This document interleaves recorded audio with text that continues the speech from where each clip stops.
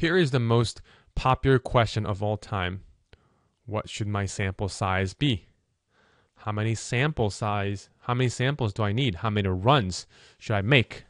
How can I be confident in my results so that the p-value is less than 0.05? Well, here's a good news for you. Here's one way to address that question, whether it be from quality or QA and so forth, as a development scientist when you do not have all the answers. Let's just say that the answer depends on certain assumptions, and there have been a lot of equations or rules of thumbs to develop a single answer.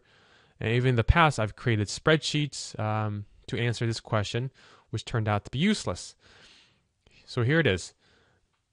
What do we need to know to answer the sample size question N? Here's one-tailed sample size equation. These factors are what goes into that equation. So what do you need?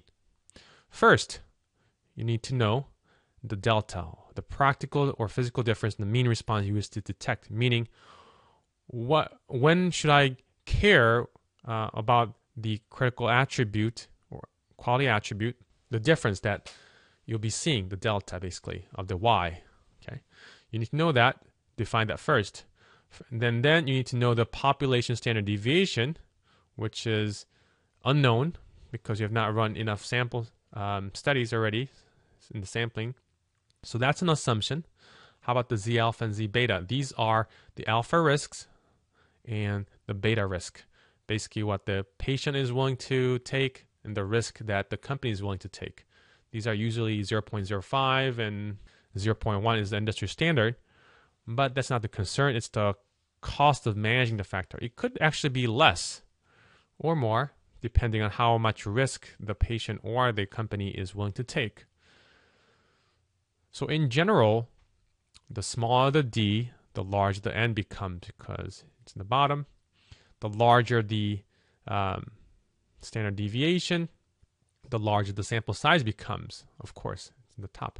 In the process out of control, remember we talked about how we should test the stability before we run any design of experiments of the process, the larger the process out of control, the larger the sample size, because we'll have more noise.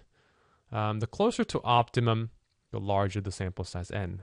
The lower the risk, the larger the N, because these tables go up. So there you have it. If someone asks the same question, sample size, you tell them that you need to know the answers to these to answer their question of sample size. Best answer for me would be the sample size depends on the answer of the scientist who knows the implication of what that process parameter will do or attribute will do in the end. So because this is very important, the delta, you need to define that before you run your experiments.